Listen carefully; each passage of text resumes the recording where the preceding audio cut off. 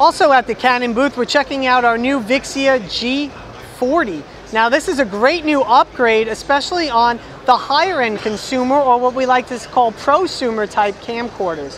What's nice about this camera is it has a lot of manual features. So those documentary students or people that really want to kind of get into video but take it to the next level, you have manual controls, you have a nice hood that kind of protects the lens, and also a nice big LCD panel. You also have a nice big rocker zoom here as well, but the improvements are really inside this camcorder.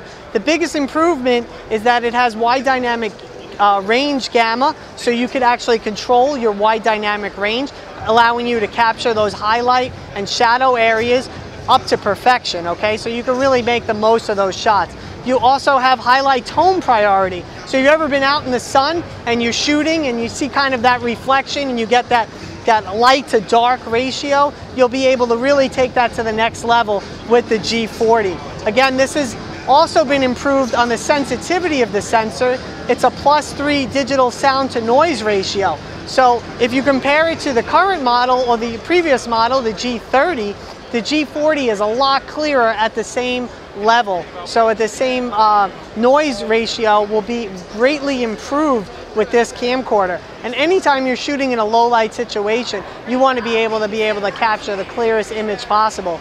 The HF G40 will be able to do that. So great new entry level camcorder, but again at the highest level before you go over to the prosumer side of things.